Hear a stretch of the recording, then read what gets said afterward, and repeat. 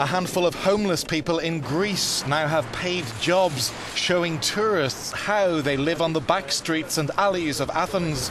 Some of the tour guides had their dreams destroyed by the economic crisis.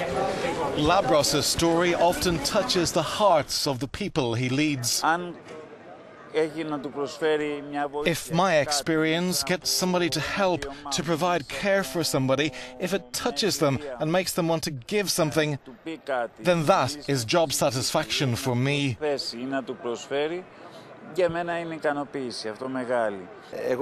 I'm homeless, I live in a shelter.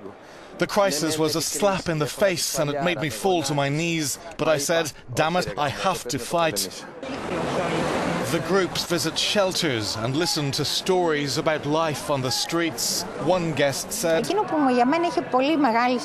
I realized that these people are very capable and can do great things if somebody supports them. The Invisible Roots tour changes perspectives and integrates homeless people back into society.